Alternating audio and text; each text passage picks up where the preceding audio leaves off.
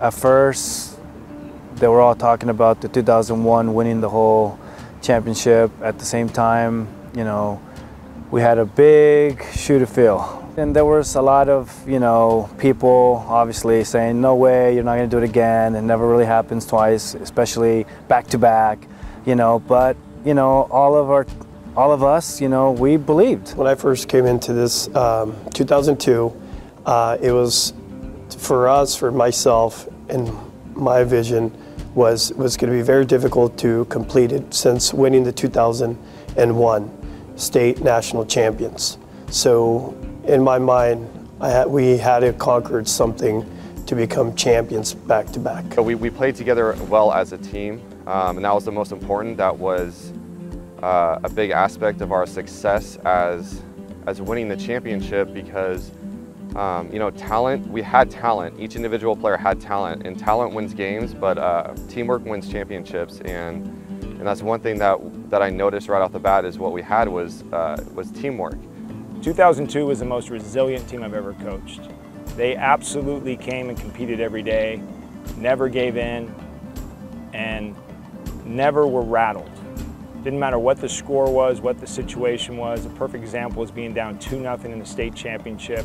You know, when we were down 2-0, you know, we did all, you know, even me, at one point I kind of doubted. I'm like, whoa, is this really happening? But after he just talked to us at halftime, you know, he just, you know, made us believe, like, you know what, we worked all this time, and who cares if they have any national players on that team? You know, we're gonna go all out. And we just went out there, and we weren't probably, me, I wasn't thinking about the 2-0. We were just thinking about playing soccer and, you know, outrunning them, and which we did. But being down 2-0, again, we were that type of team that wouldn't accept second place, because I break second place trophies, and I don't accept them. And I know each and every one of us didn't accept that. So it wasn't an easy win, but the greater the battle, the greater the reward. And I know we came together as one unit, and it was super fun to watch. Every last breath, every last drop of sweat that we grinded it out, and I appreciate that.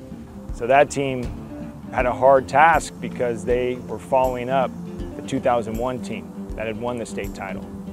And every team, it was the biggest game for them, and every team had something to say to us. And they just took it, played, never lost their composure, and they just represented Santa Rosa really well. Marty Kenhead was a great, not only mentally, but actually for me, I saw him like a parent.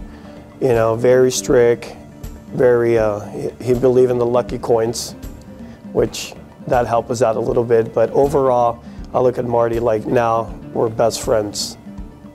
And just all the hard work, you know, physical, mentally, incredible person.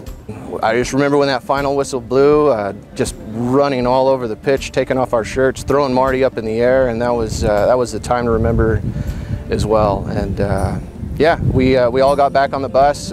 We called my neighbors ahead of time, let them know that we were going to have a little get-together at my house, and we apologized ahead of time. We never gave up. We always worked hard, you know, gave it 110%, always smiling, always hanging out together as a team. You know, even if they didn't really get along, but in the game, the team was a team, and that's big, and that's why I think that, you know, with the 2002 team, we were just amazing. I used to work, and I used to do people's lawns, and we always talk about this, and when I see Marty, he says, no, you need to have people mowing your lawn. And thanks to him, I'm actually an entrepreneur because of him. I'm thankful and everything. Now I own a couple businesses because of that. You don't do your own lawn anymore? I don't do my own lawn. I want to thank my two children that are away at college, Molly and Keegan. Both had things to do this weekend and decided to come and celebrate with us tonight, and I really appreciate you guys being here.